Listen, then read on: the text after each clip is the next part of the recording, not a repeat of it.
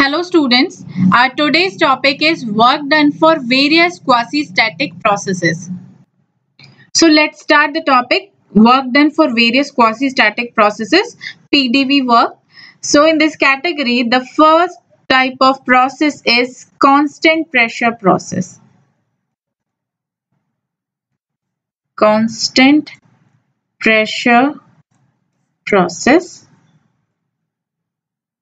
and it is also called isobaric process. Isobaric process. So if we draw a PV diagram for this constant pressure process, here I am drawing a PV diagram for a constant pressure process. Here it is, vertical side is P pressure and horizontal side we are considering V, pressure volume diagram. And if we are considering a process which are having two state, one is the initial state and two is the final state, and if we are drawing if we are making the PV diagram for constant pressure, so constant pressure means if we are considering the one is the initial state, and for constant pressure the final state will be the 2. So the final diagram will be like this, because this is a constant pressure process. Here pressure is constant at some point and only volume varies. Here pressure is constant.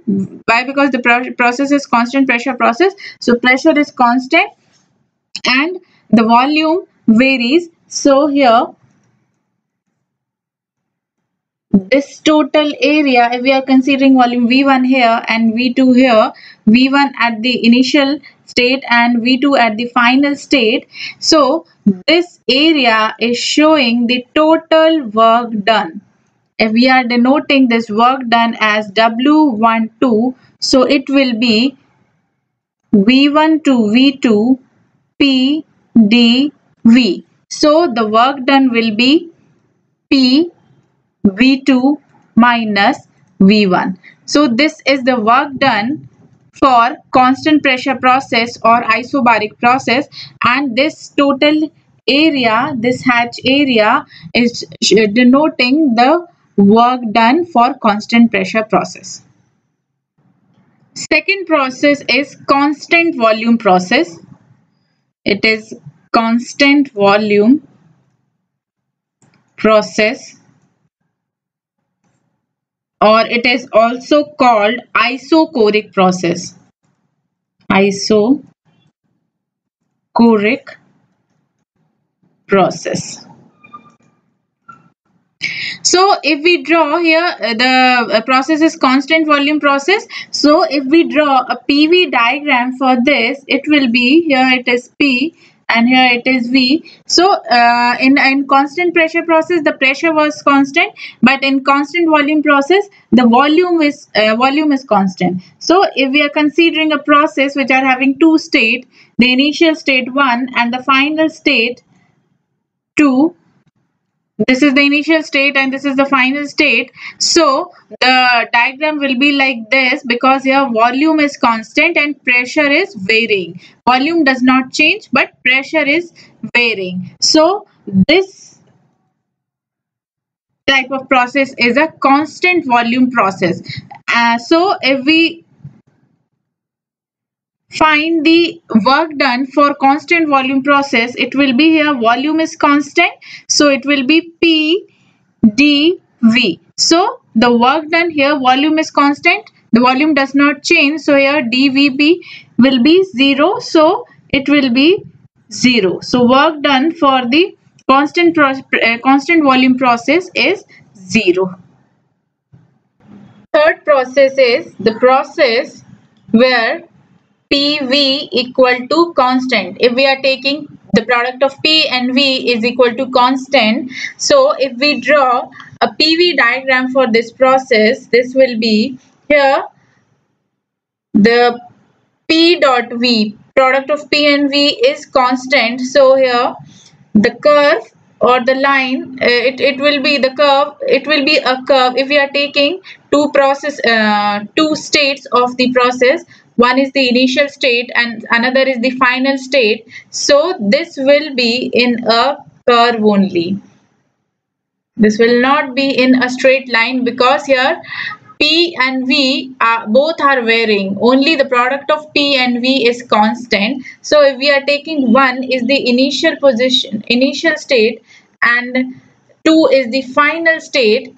So here at point 1 it will be P1. P has some value at point 1, and at point 2 the P has the value P2, and similar for volume. At point 1 it has the value V1, and at point 2 it has value V2. So the area under the curve 1 2 is showing the work done for this particular process. This hatched area is showing the work done for this particular process. We can write here as PV equal to P1 V1 equal to P2 V2 equal to constant. We can write here as P equal to P1 V1 by V. So when we find out the work done for this process 1 2 W12, it will be V1 to V2 P dV. We have P here. If we put this equation in P, so it will be P1 V1 V1 to V2 1 by V dV. This will be the equation, and if we simplify this, it will be P1 V1 log V2 by V1, and we can write here also P1 by P2 equal to V2 by V1. With this equation, with the help of this equation, we can write here P1, the ratio of P1 by P2 equal to V2 by V1. So we can write here as P1 V1 log P1 by P2. So this is the work done. This is the work done for the process where the PV equal to constant. Another process, if we consider where the PV to the power n equal to C. The process where PV to the power n equal to C. Here n is constant. We are considering n is constant. So for this process, if we consider a process which consists two states, one is the initial state and two is the final state, so we can write this equation as PV to the power n equal to P1 V1 to the power n for process 1 for state 1, and P2 V2 to the power n equal to constant. We can write here with these two terms P equal to P1 V1 by V to the power n. And if we want to find out the work done for this process, so this W12 will be integration of V1 to V2. It will be P1 V1 by V to the power of n dV. If we simplify this, it will be P1 V1 to the power n V1 to V2 integration 1 by V to the power n dV. So this will be equivalent to P1 V1 V1 to V2 V to the power minus n dV. Now if we further simplify this, this will be equivalent to P1 V1 to the power n divided by 1 minus n, and it will be V to the power minus n plus 1 V1 to V2. Now if we further simplify this, it will be P1 V1 to the power n divided by 1 minus n. It is V2 to the power 1 minus n minus V1 to the power 1 minus n. If we simplify this equation, this will be P1 V1 minus P2 V2 divided by n minus 1.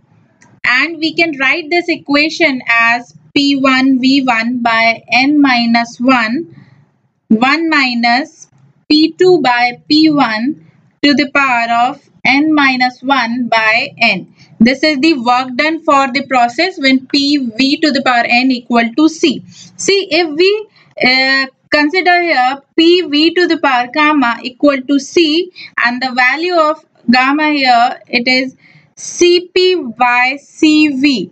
So the equation for work done will be P1 V1 divided by gamma minus 1, 1 minus P2 by P1 to the power of gamma minus 1 divided by gamma. This is the work done for the process when the PV to the power gamma equal to C. If we draw the PV diagram for this process, so the PV diagram is always, for this process, PV diagram is always depends on the value of n. Here, if we are considering the initial process 1, so for the value when n equal to 0, the curve will be like this, for value of n. And if we increase the value of n, like when the value of n equal to 1, the curve will be like this. For value of n equal to 2, the curve will be like this, and so on. So we can say the curve, shape of curve or the work done is always depends on the value of n for this kind of process. This is showing PV to the power n equal to C. This process is showing, and for the value of n, if we consider the value of n is infinity, so the curve will be like this. In next lecture, I will discuss about the heat transfer. Thanks for watching the video and subscribe the channel for more lectures.